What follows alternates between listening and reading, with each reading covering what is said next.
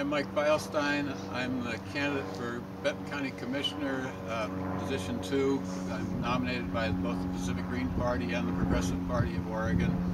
I'm running on a platform of a Green New Deal. By a Green New Deal, I mean starting to make the transition from a fossil fuel economy that has been the basis for human expanding economy for the last 200 years. Now that we've reached the limits of resources, we have to figure out how we're going to get by with a lot less energy and not using fossil fuels anymore because they're depletable. So we need to start developing the local resources that we have, the photovoltaics especially. We need to end the use of fossil fuels. We need to get away from fossil fuel transportation and heating and home operation. So I think the county can play a role in assisting people to do that, while at the same time providing good quality services through both law enforcement and the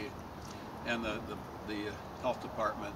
So I want these investments in a better quality of life for people in Benton County, and especially in Corvallis, that will help make this transition to the post-carbon economy.